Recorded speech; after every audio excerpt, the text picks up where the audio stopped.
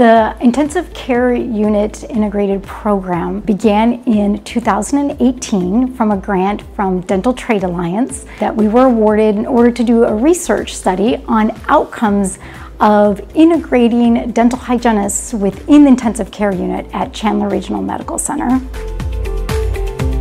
The critical care dental hygienists provide services in the intensive care unit alongside other medical providers, and the services that they provide as part of this integrated team is bedside oral exam, and also they offer a oral care protocol at the bedside, which includes debriding the oral cavity, cleaning the oral cavity, and moisturizing.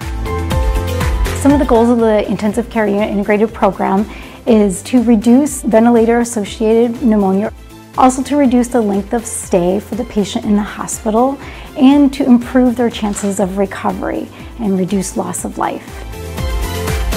A secondary goal for our intensive care unit program is to train the next generation of oral care providers. So in order to accomplish this goal, we work with local dental hygiene programs to have dental hygiene students come and rotate through, and they get a clinical experience integrated right here on the floor of the intensive care unit. I'm glad to be here to be able to provide these services in a dignified way, in a compassionate way, and it's very meaningful, not just for them to get dental care, but also we're building relationships, and we're this kind of safe haven for folks in the community.